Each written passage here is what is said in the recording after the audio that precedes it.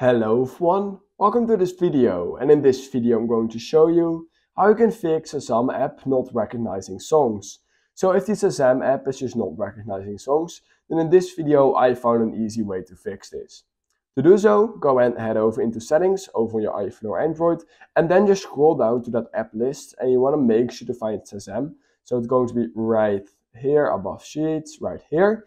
And what you first of all need to make sure to do is that microphone is enabled, because basically Shazam will recognize songs through your microphone, so it's extremely important this is enabled.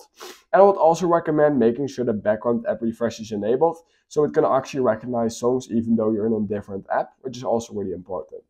Once you've done that, open Shazam just like this, scroll up, and then here at the top left you'll find the settings icon.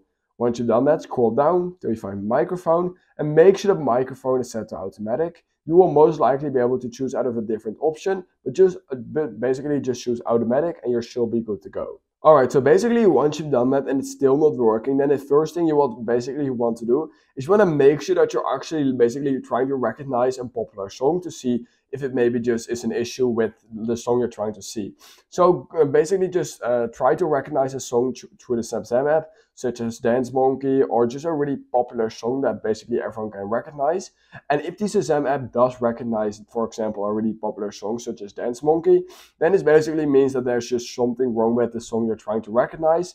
It's either not on Apple Music, it's not on Spotify, and it could just be in TikTok edit. Sometimes if you're trying to search the song of a TikTok edit, it will not work, or just a song that's not popular at all, then that could also be an issue, so keep that in mind. Now, if it's still not working, even though you're trying to recognize a really popular song everyone knows basically, such as Dance Monkey, then what you can do is try to clear the cache over the Shazam app, and this should fix your issue.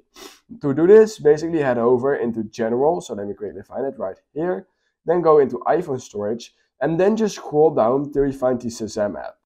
The Shazam app is right here. All you need to do is click on it and then click on Offload app. Wait a few seconds, reinstall back again using this page. Once you've done that, you can try to reopen it, and basically it should now fix that issue. If it still did not fix your issue, basically try to restart your device, and that should basically fix your issue as well. And yeah, that's basically all I have for you right now. So yeah, please consider liking this video, subscribing to my channel, and that being said, I hope I will see you in my next YouTube tutorial video.